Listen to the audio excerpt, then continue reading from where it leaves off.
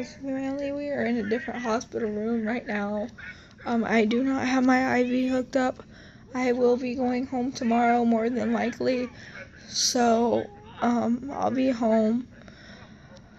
I don't really know what to say now, honestly, because, like, it was just shocking to me when I wake up, because I felt someone tapping me, so I'm thinking that I'm at home and Mom's saying, "Wake up, Lex," and she's tapping me while I wake up and we're not at home, while I tell the doctor we are, and I tell him the wrong date. I tell him the 8th, and my brain is slowly coming back, but it also is slowly, it's losing some of its stuff. Like, I don't remember some things and I remember others.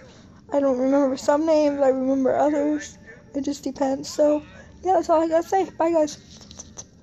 I'll see you when I get feeling better. I just wanted to put this up so that maybe I can remember it when I was in the hospital. Ha ha ha. Love you guys.